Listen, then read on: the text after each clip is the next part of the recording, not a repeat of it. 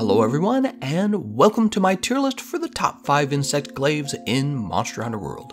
Before we begin with the tier list, I like to offer tips on improving your damage output with the weapon in general, because it's not enough to simply know which Insect Glaive does the most damage, you should also know what you're meant to be doing with it as well. Let's start by talking about the moveset. Tip number 1, aerial attacks are really what makes the Insect Glaive stand out from the other weapon classes. You can jump over certain attacks, you can mid-air dodge to really outspace the monster or even to chase the monster, but aerial attacks are dealing less damage than ground attacks in the Insect Glaive moveset. However, don't let this stop you from trying aerial attacks out on monsters like Archtemplar Xeno'jiiva, since aerial attacks are really going to wreck him and trivialize the fight. You pretty much jump over all of his moves.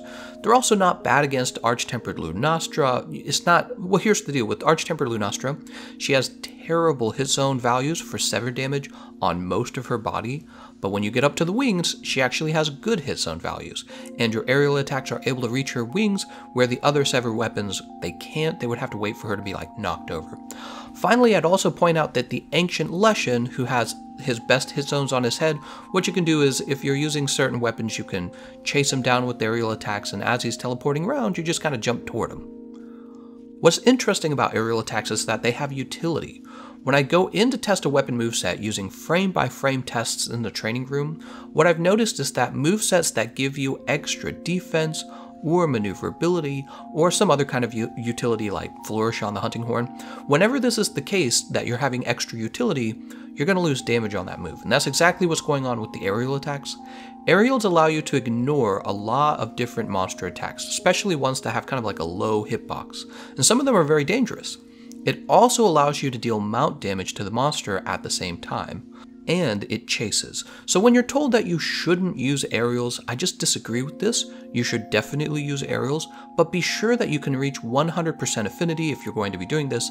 Use an Elemental Kiar Insect Glaive with the Draken Armor set, and then it's just going to be okay. It's still not going to be as much as the ground attacks, but it's going to be okay. Occasionally, you'll see a speedrunner use one aerial attack to jump over a monster's attack rather than trying to outspace it or to iframe dodge through it. And for fighting Archtempered Kulftaroth, it's nice being able to build mount damage during stage 4. Be careful not to do it in stages 1, 2, and 3. You never want to mount in stages 1, 2, and 3, but mount her in stage 4. Same with the Ancient Leshen, who's actually pretty easy to punish when he's mounted by a hunter. What you do is, you'll get him to the stage where you're ready to do your finishing attack, and then you just kind of wait. You delay the finishing attack until your window of time to use it is kind of running out. Tip number 2, from the ground I did do some frame testing and found this combination to do the most damage. On Xbox the button is going to be YYY, right trigger. On PlayStation that would translate to triangle, triangle, triangle, circle, right trigger. Right trigger at the end of the combo is able to cancel recovery frames and mark your target so that your Kinsect comes out and does a little extra damage. This combination is what you see speedrunners using. You'll also see them use a variation of it where they're going YY, BB, right trigger, or that would be triangle, triangle, circle, circle, right trigger, which does nearly the same damage as the first combination. You also see speedrunners actually controlling the Kinsect for bits of damage while they reposition. So if the monster is too far away from you, you'll see them, the bug will be out, and they'll have the bug smack the monster a few times as they approach. So that's all about the moveset. Let's talk about how you should be thinking about build meta. Tip number 3, before the Kiar weapons came out, preference was given to raw damage Insect Glaives, and what you did was you used Master's Touch, right? That's what everyone does, and this meant Draken Armor or the Teostra Gamma Armor. Now, you'll want to have 100% affinity, Crit Boost 3, and White Sharpness. After the Kiar weapon came out, similar to the Lance weapon class, Insect Glaives started having better matchups using the new elemental options, and the builds basically remained the same with Master's Touch. So really the build meta is that combination of 100% affinity, Crit Boost 3, White Sharpness, and Master's Touch. There's one thing I want to point out for people who are interested in maybe using an aerial damage build. Don't bring Maximum Might. Maximum Might works from the ground, doesn't work from the air because your air attacks cost stamina. So I've watched a lot of speedrunners and they never finish the Power Prolonger skill. That's the other thing I wanted to mention. As you might already know, the way an Insect Glaive works is that you need to get your Kinsect extracts by targeting specific parts of the monster's body with your Kinsect. These extracts are needed to improve your moveset and damage. In particular, the red and white buff, well, What the speedrunners are doing is they're picking up the red and white buff at the start, then they hold on to these until it's almost time for those buffs to expire. You can actually see them flashing as they get close to expiring, at which point the speedrunner will then pick up the orange buff and the timer for all 3 buffs reset. So this is the technique you'll use rather than spending your medium decoration slots on Power Prolonger. If you have additional medium decoration slots left over, you'll typically build Agitator or Peak Performance. And finally, we should talk about the actual Insect bugs that you should be using. So tip number 4, the one you see most experts using is the Pseudocat. I don't know if I said the name right there, because the most valuable stat on a Insect is speed, and that particular Insect has a lot of speed. And this means you'll see a lot of speedrunners actually use the Pseudocat rather than the true Dragon Soul. You'll even see them prefer the Whisper Vest 3 over Dragon Soul for their speedruns as well. And that's just because the Whisper Vest is faster than the Dragon Soul. That actually affects how quickly your Insect gets its stamina back. Whisper Vest is also giving them stun damage against the target, something Pseudocat lacks. However, they seem to only make this decision if they need an extra juggle and if the monster has enough health that they'll actually meet the KO knockdown threshold before killing the target. Otherwise, preference goes back to the Pseudocat 3 for its higher damage. There's also some niche cases, like if you're trying to work on paralyzing your target in multiplayer. There's also the Thegameconomist 3, which looks a little bit like a bee, and you can pair this with the Paralysis Glaive so that both your Insect and your weapon are dealing paralysis. And finally, there's the Carnage Beetle 3 for poison, which I've seen just one speedrunner use to keep Kushala de Aura poisoned, and I thought that was pretty clever, and realized this trick also works on Arch-Tempered Xeno'jiiva, and I know that because I tried it out. And oh, I almost forgot this one. Someone mentioned to me you could also consider using Fire Element on your Insect to heat up the armor on Lavasiath. So if you're doing like a Lavasiath speedrun, you might use a Insect with fire damage. Okay, that wraps up the tips for getting more damage out of your Insect Glaives. Now let's move on to talking about the top 5 tier list and associated builds. For this tier list, the rankings of these Insect Glaives don't matter quite as much. I mean, they matter a little bit, but it's all about the matchup. So the correct way to think about these weapons is to see them as best place in their own category. The first thing we're going to do is identify the best raw damage Insect Glaive, because if we can understand those, then we can compare them to our new Kiar Elemental Insect Glaive options. I'm going to give Kiar Glaive Paralysis and the Diablos Insect Glaive an honorable mention as raw weapons. Kiar Glaive Paralysis is best when you're on a team of 4 players fighting a monster where it doesn't matter if you control when the monster becomes paralyzed. However, when you're fighting the majority of endgame monsters, you really do want a time when they become crowd controlled. Typically it's because the fight is more difficult in a certain stage of the fight. So it turns out that I don't recommend using this weapon against the Behemoth, the Ancient Leshen, or Arch-Tempered Kulftaroth, or even versus Arch-Tempered Xeno'jiiva, when you're just so much better off if you go with an elemental damage Insect Glaive, because in that case you would be able to fight him with your aerials the whole time. But versus maybe like trash monsters, tier 2, tier 1, even the Elder Dragons, on a team this Insect Glaive is terrific, arguably even your best raw option, just because the whole team is going to take advantage of that paralysis. I've heard some arguments for this Insect Glaive solo that go something like this. During a paralysis, you're able to get your best combo and place off on the target, but I just feel like that's not as valuable as you think it is, considering most speedrunners just repeat their speedruns over and over again till they have a perfect run, and it would be better if this Insect Glaive simply had a higher raw damage option or a secondary damage source like some of the other Insect Glaives on this list, rather than an ailment.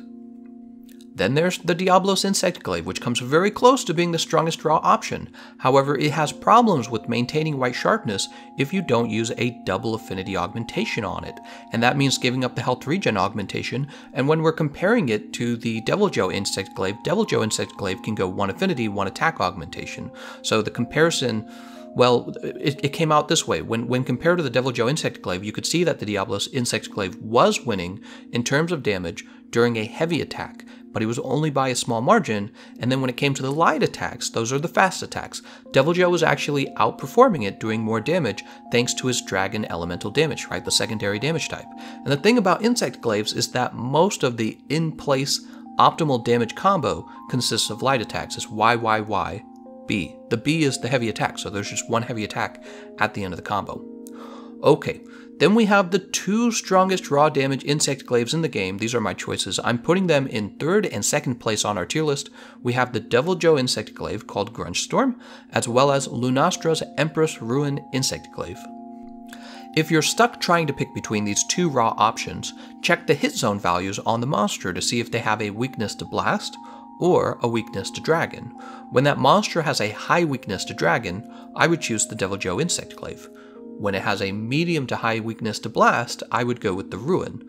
I want to warn you, be careful not to underestimate blast damage. Even if Grunge Storm is doing more damage per hit, triggering a blast 3 times throughout the fight is going to catch Empress Ruin right up to it, and arguably past it, depending on what you're fighting. Really, because think about it, blast is just straight damage. Okay, so when you see the blast ailment, you have to think of it as straight damage.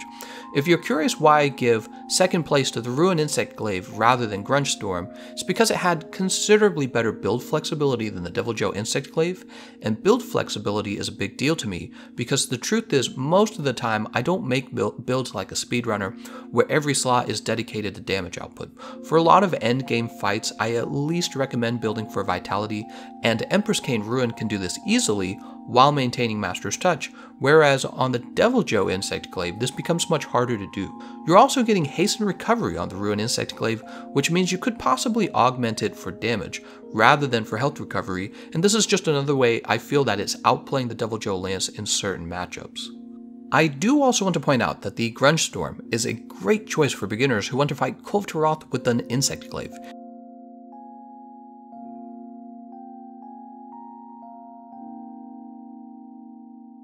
Here's a non-QR weapon build that gives you critical element.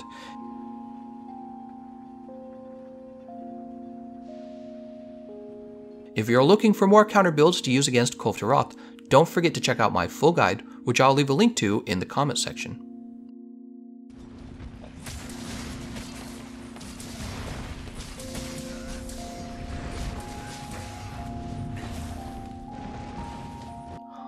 Okay, so we're done talking about the best raw damage Insect Glaives. Now we need to compare these to the new QR weapons to really understand what the Insect Glaive meta is. In 5th and 4th place, we have the QR Spark and the QR Ice Insect Glaives. These are going to be your best options for fighting Arch-Tempered Kulve. Of course, QR Ice is basically tying with the Grunge Storm in terms of damage. I took out 2 completely optimized builds against Arch-Tempered Kulve in Stage 4. They were essentially dealing the same damage. The difference is that the QR Ice doesn't rely on maximum might quite as much, which means you're able to use your aerial attacks without losing quite as much of your handicraft. Not to mention, QR Ice more easily builds health boost if you're not really interested in dealing a bit more damage. The downside would be if you're trying to optimize damage, Grunge Storm doesn't rely on peak performance to hit its numbers, so you could argue that Grunge Storm is a better option if you don't want to rely on peak performance. Let's take a look at the rest of the QR weapons on our list. QR Glaive Crusher is a blast weapon and is bad, though it could be fun to see 4 players using it on a monster weak to blast. QR Glaive Decay is the new dragon damage Insect Glaive, and watch this, it's actually going to outdamage both the Trugebolg and the Grunge Storm when tested out on the training room pole.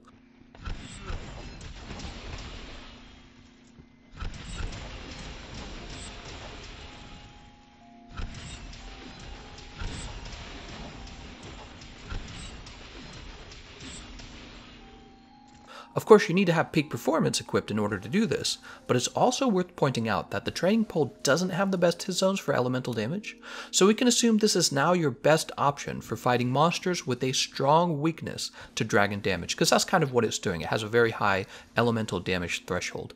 Because of this, we have to give it a spot on the list. I'm going to put QR Glaive Decay in 6th place. It doesn't quite have the universal usefulness of the Grunge Storm, but it's going to be optimal versus monsters with good dragon damage hit zones. It's also really good at aerial damage. QR Glaive King is the new fire damage Insect Glaive, and similar to the QR Glaive Decay, is also outdamaging the Grunge Storm when tested on the training pole, though not by quite as much, as slightly smaller, which means if you're fighting a monster with good hit zones for fire damage, go ahead and take this weapon out and test it on that monster, and then go test the Devil Joe Insect Glaive, right? So we're going to go ahead and place the Kiara Glaive King into 7th place. Remember, it's not just about how much damage a weapon does. That's only one half of the equation. It's about the hit zones on an individual monster as well. So even in the earlier comparison between Grunge Storm and Kiara Decay, there could be a monster that is weak to dragon damage, so you would assume Kiara Decay is your top choice, right? But it may also have a larger weakness to sever damage. That's going to be raw damage. So in that case, the Grunge Storm would still outperform the Kiara Decay. You have to go out and test these things to really see which one it's going to be, okay? Finally, coming in first place, we have the Kiara Glaive Water, although honestly, it's not taking that spot by a wide margin. Really, like all of the other elemental insect glaives that we've gone through, you're choosing this one when the monster you're fighting has a weakness to water damage. It's also worth pointing out that on this particular build, yes, you are reaching slightly higher effective damage output, however, you're also giving up the use of the super efficient Draken Coil. Draken Coil is especially good for insect glaives because with the Draken Coil, you're basically getting a free level of power prolonger along with everything else. And I like to say that, well, I think experts like to say that the insect glaive doesn't need power prolonger, but hey, it does actually kind of help. It might actually affect a little bit of your damage output as you're resetting your extracts. So when you remove the Kushala d'Aura coil from the build, you're stuck in a situation where the skills have to be rearranged so that the Kiara Glaive Water is performing about as well as the other insect glaives. So like I said near the start of the tier list, treat each of these insect glaives as best for their particular matchups. And when a monster isn't weak to water, of course you're not going to be using the Kiara Water Insect Glaive. Remember, you can always reliably reach for the Grunge Storm or the Emperor's Ruin Glaive thanks to their high raw damage. Alright, that's the end of my tier list. Let me know if you agree with my assessments and my choices. I want to thank you all for watching, and I'll see you guys next time.